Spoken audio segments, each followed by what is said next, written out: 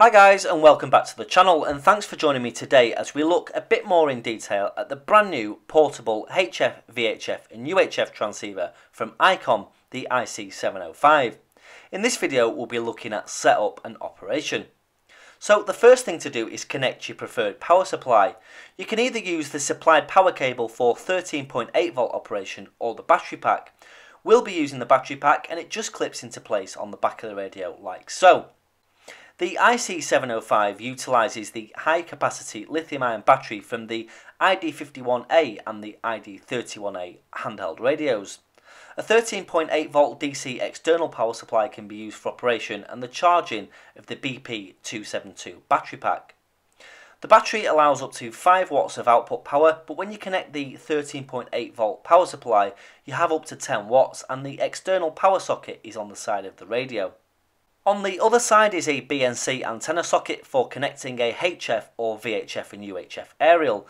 This is the only antenna socket, so if you want both connected at the same time, you'd need a diplexer. Behind this rubber pad is the speaker mic socket for the supplied microphone to plug into, and just below is the slot for the SD card. Just on the microphone, if you want to use the radio's front mounted speaker, you'd only plug in the mic plug and leave the speaker plug unplugged. Now, there has been some discussion online about the quality of the speaker on the radio, but there are menu settings to change the bass and treble of the audio to suit you. It comes from the factory set to default, but some tweaking of the settings allows you to achieve nice, bassy audio, which is really good quality. The microSD card slot enables the storage of user profiles, QSO recording, transmit voice memory keys, RTTY login, GPS data, screen capture, firmware upgrades and programming. And below the BNC socket is a ground connection point. Back to the other side of the radio we have the micro USB socket for connecting to a computer, and also as an alternative way of charging via USB should a 13.8 volt supply not be handy. And next to that is the socket for a Morse key.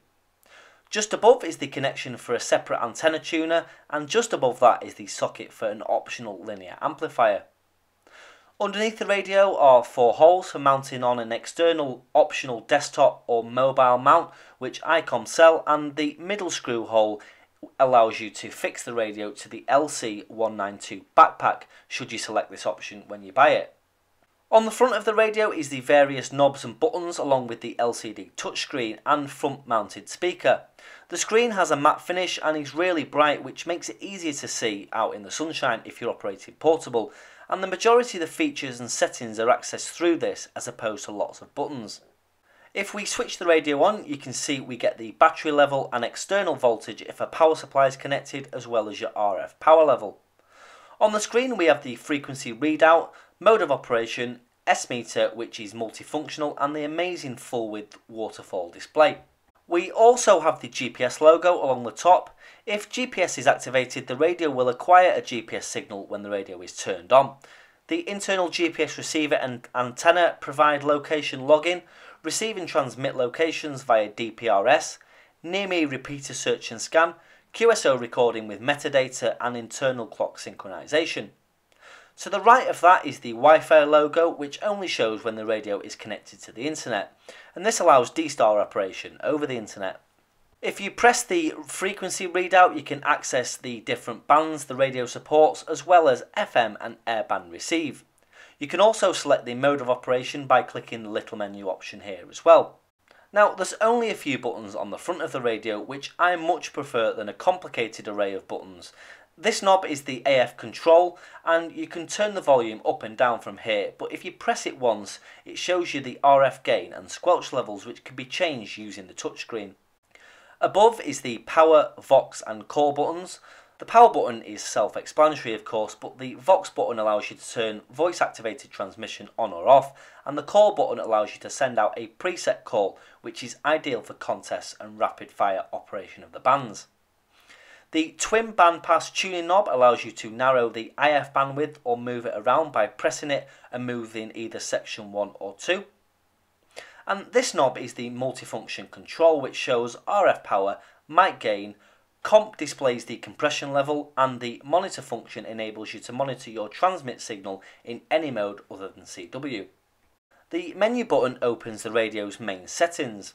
Scope allows you to select Scope View, which shows you the spectrum in real time in the form of a waterfall display.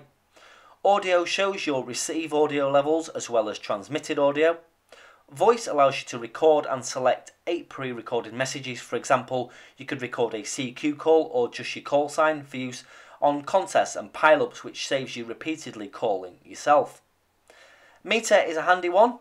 As well as being able to select between different meters on the main screen, you can show all meters at the same time, and this just allows you to monitor things in a little bit more detail. SWR shows the SWR graph, which displays the SWR of the antenna on the frequency you're operating on. Memory allows you to set up and access 100 memory groups, where you can store and organise 500 memory channels. Scan allows you to scan between different frequencies, memories and bands. And MPAD is MemoPad. These are handy when you want to temporarily memorise a frequency and operating mode, such as when you find a DX station in a pile-up, or when the desired station is busy for a long time and you want to temporarily search for other stations. You can use the MemoPads in both VFO and memory modes instead of relying on pen and paper, and by pressing the button on the right here you can recall the memories that you've stored.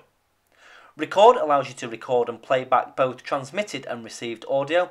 This is handy for listening back to contests afterwards to confirm call signs, signal reports and locations, or just to monitor an interesting frequency when you're away from the radio.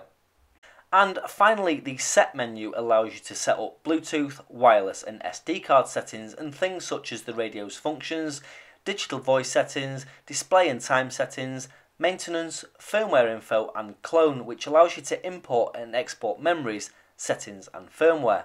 On the next page of the main menu is mainly D-Star functions. DV opens up digital voice memory, which stores call signs or repeater information to use in digital voice mode. CS allows you to edit, store and select call signs for digital voice mode. CD opens the receive history log. DV ARPY or DV auto reply allows you to store automatic replies on the SD card, which can be set up for when you miss a D-Star call. DVGW is for D-Star gateway settings, which you can configure the radio to operate on D-Star over the internet. Picture allows you to send and receive photographs over D-Star. GPS allows you to enable, disable and set up GPS functionality. And you can send or receive location information if you wish, or just access it to know exactly where you are using the internal receiver and antenna. DTMF allows you to store DTMF sequences, and finally there is a secondary settings menu access point. To the right of the screen we have the RIT button, which enables receive increment tuning. This compensates for differences in frequency between you and another station. The function shifts the receive frequency without shifting the transmit frequency, so you don't have any issues receiving someone who is slightly off frequency to you. The XFC button allows you to listen to the transmit frequency if you're operating in split mode. For example, on a repeater you could listen to the repeater input briefly. And the MPAD button allows you to access the MemoPad we talked about earlier, and if you press and hold it, it will memorise the frequency you're on as well as all the settings so you can recall them again later. And the scan button allows you to scan in VFO mode or memory mode depending on which scan profile you've set up in the main settings. Above the tuning dial is the transmit and receive LED indicator and the charging indicator, and there's also a light sensor which detects light levels and adjusts the screen's brightness accordingly. I should also mention that pressing the power button once turns the display on or off, which helps preserve battery life. So that is the top line setup and operation on the ICOM IC-705, an absolutely amazing software defined radio which I just absolutely love. Some of these shack-in-a-box multimode radios can be quite intimidating, but it's so easy to use and the menus are really easy to navigate, especially if you're familiar with ICOM equipment. I use an ICOM 5100 in the shack, which is getting on a bit now, but there's a running thread of familiarity between the ICOM family which really helped me to navigate the 705 despite them being two completely different radios. So I hope you enjoyed the second in the series on the IC-705. Join me next time as we look in more detail at the operation. We'll be looking at RTTY, we'll be navigating the bands and seeing what we can pick up, and also doing an on-air test. So if you enjoyed this video, give it a thumbs up. If you have any comments, suggestions or questions, drop them in the box below. And if you want to buy this radio or pre-order it, depending on when you're watching this, there's also a link in the description as well. And all that's left to say is 7-3. Thanks for watching and we'll catch you in the next one. Cheers.